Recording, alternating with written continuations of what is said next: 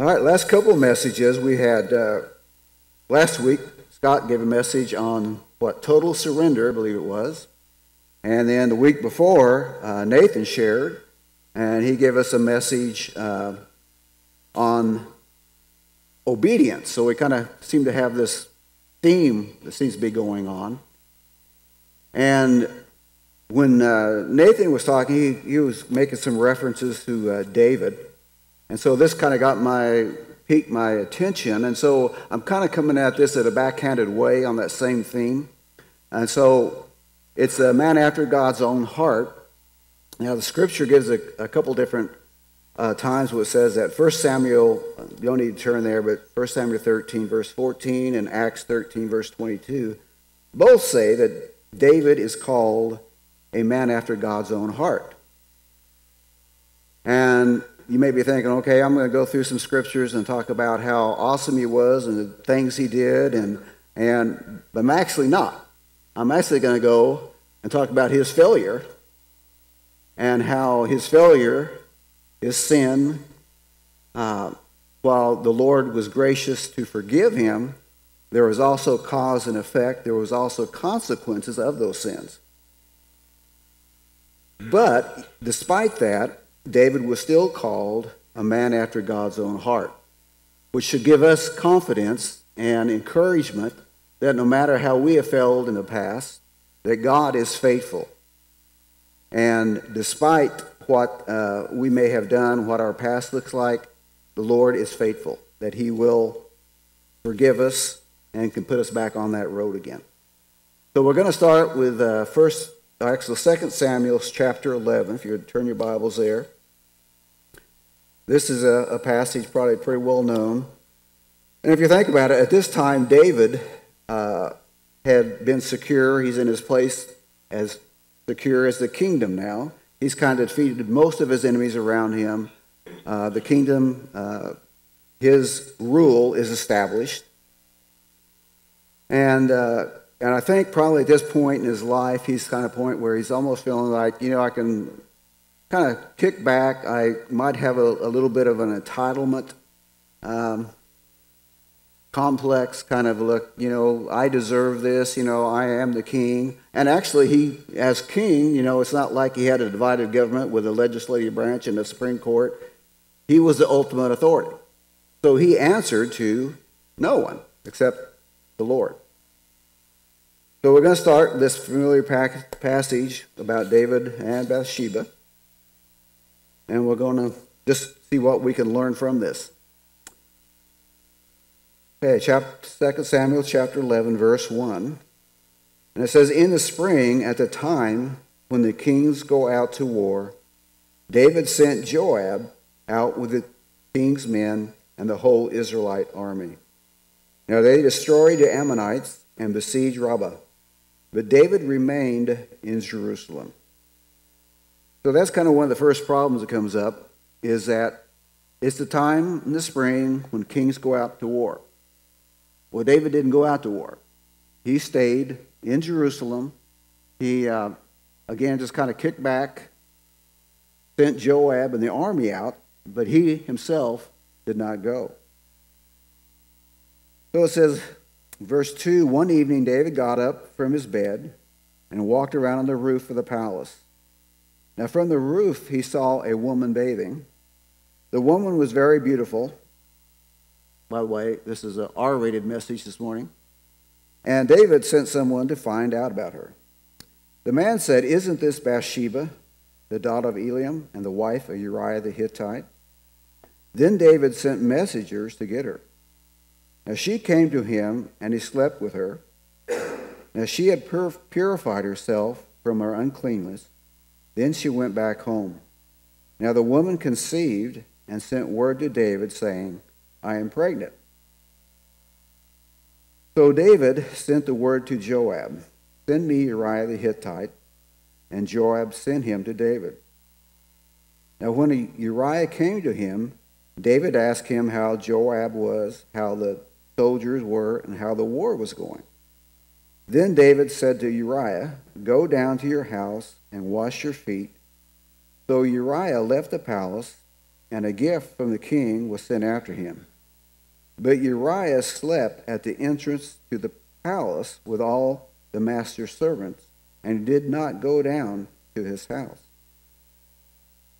So when David was told Uriah did not go home, he asked him, "Why haven't you come? Haven't you come from a distance? Why didn't you go home?" And Uriah said to David, "The ark and Israel and Judah are staying in tents, and my master Joab and my Lord's men are camped in the open fields.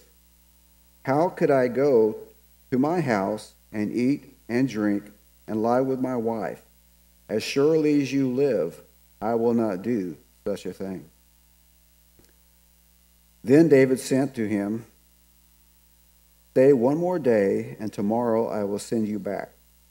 So Uriah remained in Jerusalem that day and the next. At David's invitation, he ate and drank with him, and David made him drunk. But in the evening, Uriah went out to sleep on his mat among his master's servants. He did not go home. In the morning, David wrote a letter to Joab and sent it with Uriah. In it he wrote, "Put Uriah in the front line where the fighting is most fierce. Withdraw from him so that he will be struck down and die." So while Joab had the city under siege, he put Uriah at a place where he knew the strongest defenders were. And when the men of the city came out and fought against Joab, some of the men in David's armies fell. Moreover, Uriah the Hittite died. Now Joab sent David a full account of the battle. He instructed the messenger, "Now when you have finished giving the king this account of the battle, now the king's anger may flare up, and he may ask you, 'Why did you get so close to the city to fight? Didn't you know that they would shoot arrows from the walls? Who killed Abimelech, son of Jerubbethah? Didn't a woman throw an upper millstone on him from the wall so that he died at Thebez? Why did you get so close to the wall?' Now if he asks you this, say to him, 'Also your servant Uriah the Hittite is dead.'" Now the messenger sent out, and when he arrived, he told David everything Joab had said to him. The messenger said to David, "The men overpowered us and came out against us in the open, but we drove them back to the entrance of the city gate. Then the archers shot arrows at your servant from the wall, and some of your king's men died. Moreover, your servant Uriah the Hittite is dead."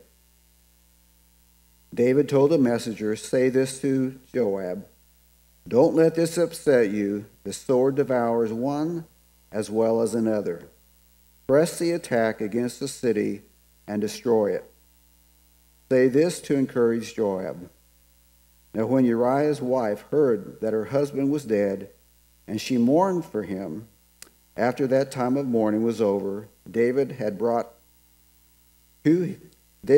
brought to his house, and she became his wife and bore a son. But the thing David had done displeased the Lord. So as you can see from this story, what happened, very obviously, that after the sin of adultery that David had committed, he basically tried to cover it up. He brought Uriah home so that he would go with his wife, and they'd think, that the child was his rather than David's. When that didn't work, and that just shows the integrity of Uriah. In fact, if you think about it, Uriah the Hittite, he wasn't just an ordinary soldier. He was actually one of David's mighty men. In second, you don't have to look this up, but 2 Samuel 23, verse 39, and 1 Chronicles 11:41, both talk about Uriah being one of David's mighty men. And so he tried to cover it up. When that didn't work, he obviously sent a letter to Joab. Basically, you might say, do a contract killing. We'll just have him withdraw from him so that he dies in battle. And that way, David could probably figure that wasn't me. It was the Ammonites who did this. So David of the 10 commandments, he broke number 10, coveting, number 7, adultery, and number 6, murder.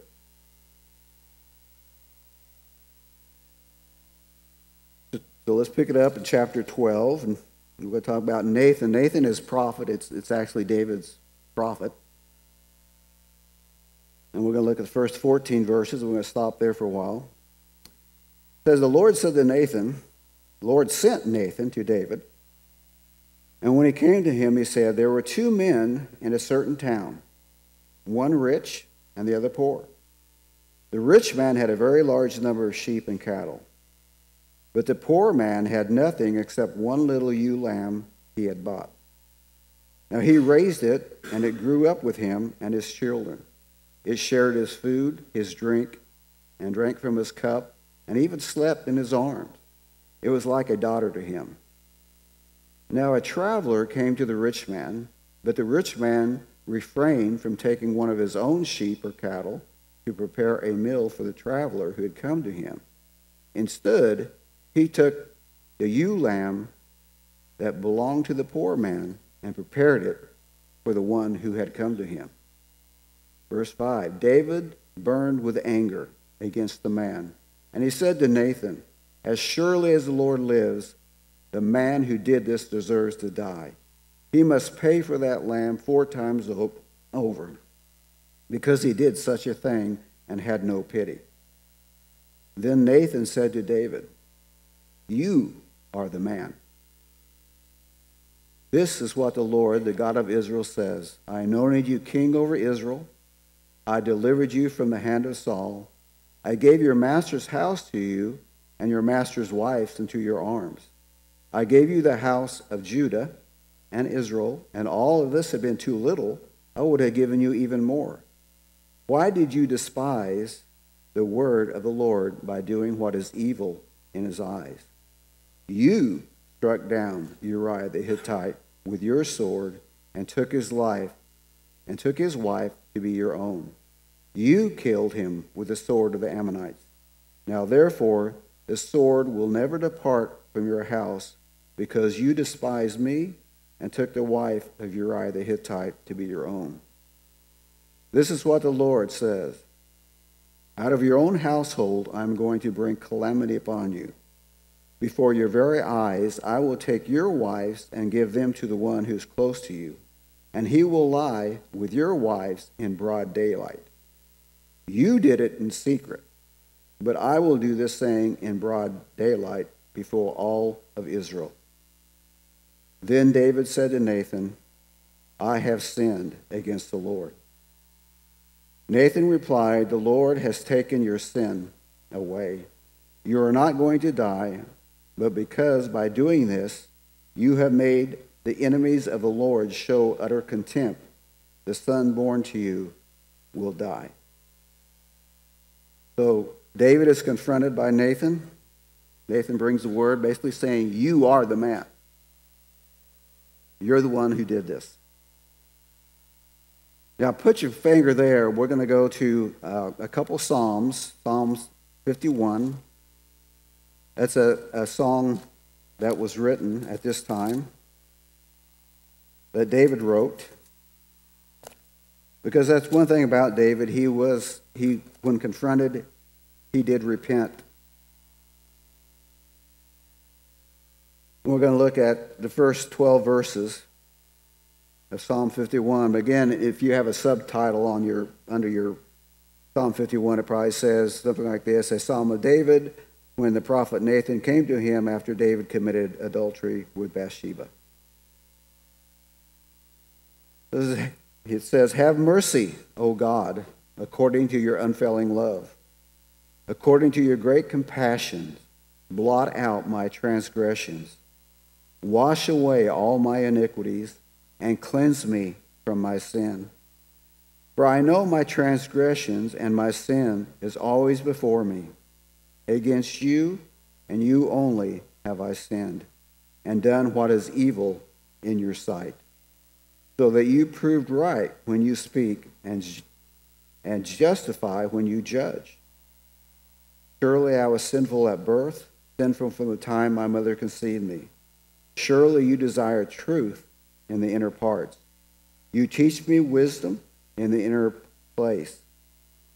Cleanse me with hyssop, and I will be clean. Wash me, and I will be whiter than snow. Let me hear joy and gladness. Let the bones you have crushed rejoice. Hide your face from my sins and blot out all my iniquities. Verse 10, create in me a pure heart, O God, and renew a steadfast spirit within me. Do not cast me away from your presence or take your Holy Spirit from me. Restore to me the joy of your salvation and grant me a willing spirit to sustain me. And you can read the rest of the psalm. I will focus a little bit on verse 17. It says, the sacrifices of God are a broken spirit, a broken and contrite heart. O God, you will not despise. So at this point, David had a broken and a contrite spirit. And the Lord was faithful to forgive him. But at the same time, there was consequences as a result. There was cause and effect that would affect David the rest of his life. Now, another psalm he written after this was Psalm 32. If you want to flip over there, I just want to read the first 5 verses.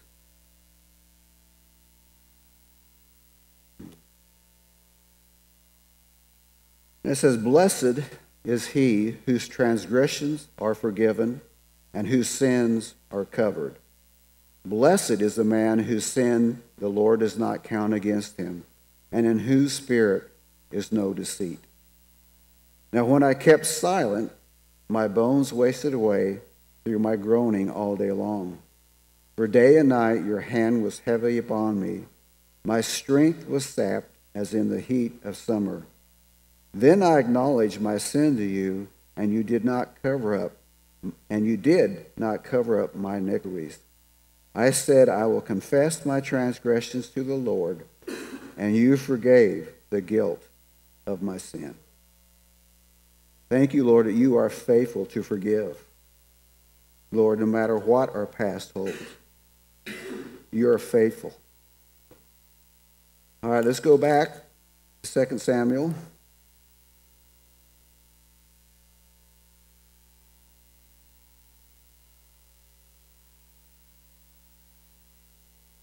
We're going to pick it up in verse 15. It says, after Nathan had gone home, the Lord struck the child that Uriah's wife had borne to David, and he became ill. David pleaded with God for the child. He fasted and went into his house and spent the nights lying on the ground. Now the elders of his household stood beside him to get him up from the ground, but he refused, and he would not eat any food with them. Now on the 7th day the child died. Now David's servants were afraid to tell him that the child was dead, for they thought, while the child was still living, we spoke to David, but he would not listen to us. How can we tell him the child is dead? He may do something desperate. David noticed that his servants were whispering among themselves, and he realized the child was dead. Is the child dead, he asked. Yes, they replied, he is dead. Then David got up from the ground, and he washed, he put on lotion, and he changed his clothes. He went to the house of the Lord and worshipped. Then he went to his own house, and at his request they served him food, and he ate. Now his servants asked him, why are you acting like this? While the child was alive, you fasted and wept. But now that child is dead, you get up and you eat. He answered, while the child was still alive, I fasted and I wept. I thought, who knows? The Lord may be gracious to me and let the child live. But now that he is dead, why should I fast? Can I bring him back again? I will go to him, but he will not go to me. So it kind of confounded the elders because he was fasting and he would not respond. And while the child was alive, and then when the child died, they thought, well, he may harm himself. And yet David knew what the word of the Lord was, but he said, perhaps the Lord will turn and have mercy and grace upon him. And then with the final statement that he will not return to me, but I will go to him. So their eternity in view. Now, I want us to go to chapter 15. Because what happened was, as the story goes on, and you can read through the following chapters, but Joab begins, he does defeat, takes the city, the enemies are defeated. And then as we go to chapter 15, it's on the subtitle is Absalom's Conspiracy. And what happens was, as that prophetic word was, that Absalom, who is one of David's sons, began to undermine David because he wants to take over the kingdom for himself. And so he begins to maneuver and do things to manipulate people to get them to his side.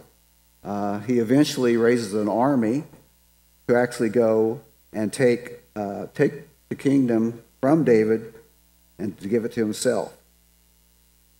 And that's basically what chapter 15 is talking about. Now, there is one verse I just want to hold up, just for your remembrance. We'll come back to this, but it says, so what happened was that David had to flee because Absalom's marching with his army into Jerusalem. And so the king and his men have to flee. They leave. And then in verse 16 it says, the king set out with his entire household following him, but he left 10 concubines to take care of the palace. So the king set out with all the people following him, and they halted at a place some distance away. So he left 10 concubines, and concubines are basically wives of a lower stature. They don't have the same stature as a full wife would. But just kind of keep that in mind. He left them there to take care of the palace. Now we're going to go over to chapter 16, and we're going to see the word of the Lord fulfilled.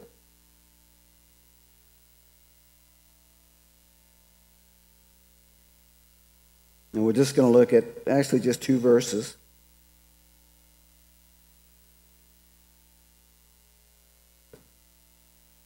Chapter 16, verses 20 and 22.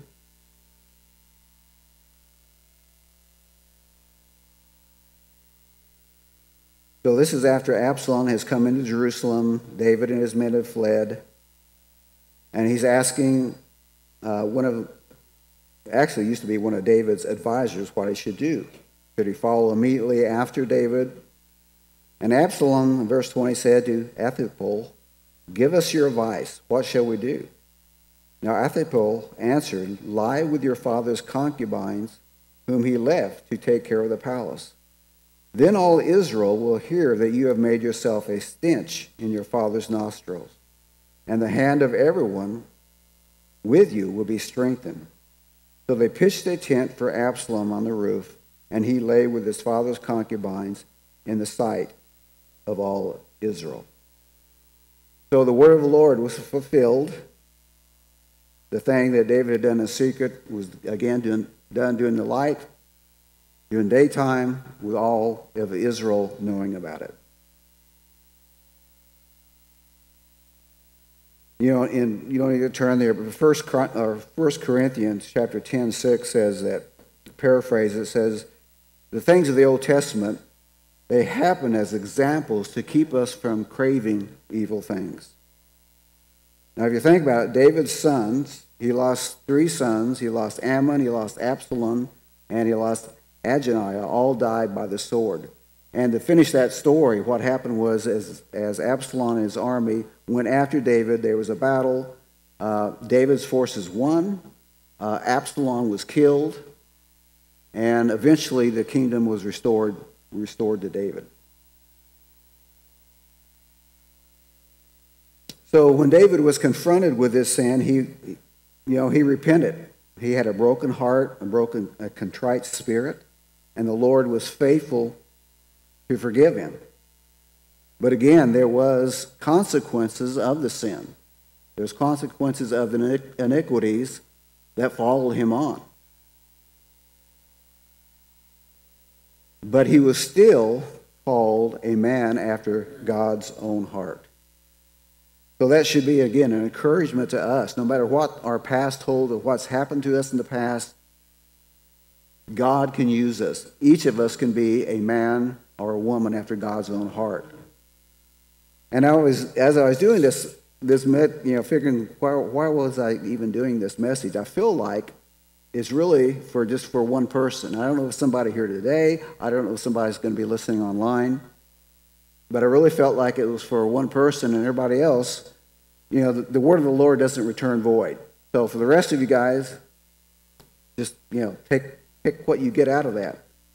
But one thing we need to remember is that when we fail, when we fall, when something happens, maybe I'm not talking about the degree of David, but we always should run to the Lord and not away from the Lord. Because we all have, in our natural tendency, when something like that happens and we fail, our first response is, I want to get away. I want to hide. Kind of like, Adam and Eve. We want to hide rather than running to the Lord.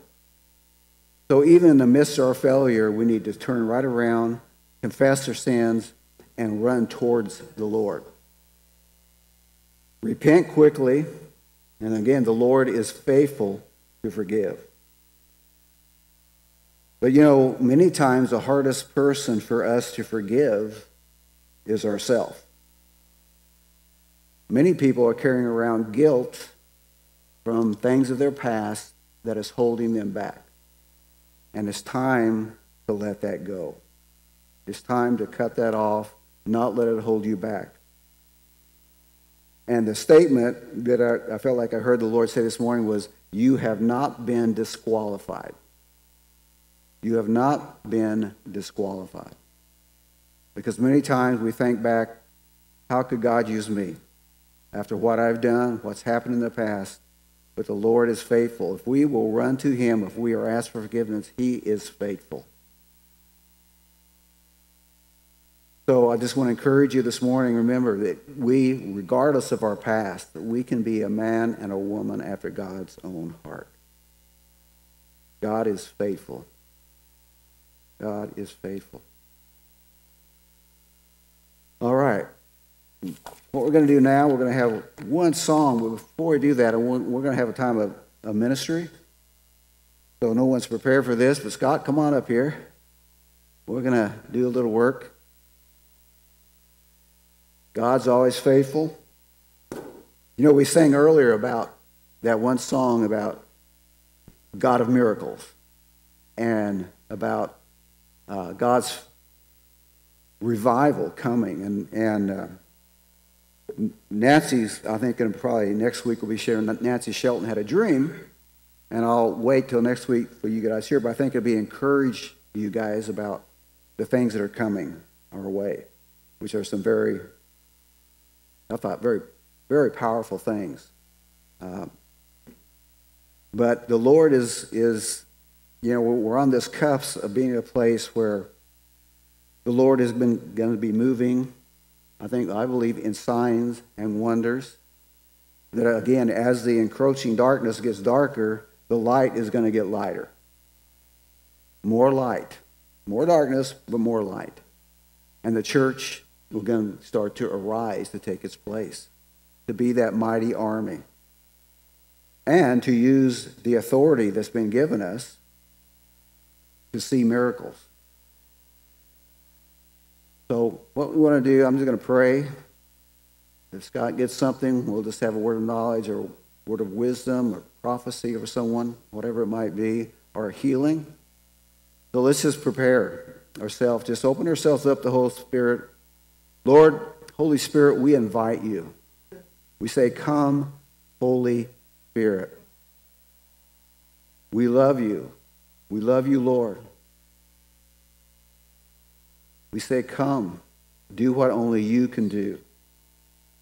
Lord, we don't want to lean upon the arm of the flesh. Lord, we're looking to you. Lord, that you would stretch forth your hand today this morning, Lord, to touch the sick, Lord, to heal whatever it is, Lord. You are the healer. You are the great physician. Lord, we forget none of your benefits, who forgives all our iniquities and healeth all our diseases. You're the one. So, Lord, we're looking to you.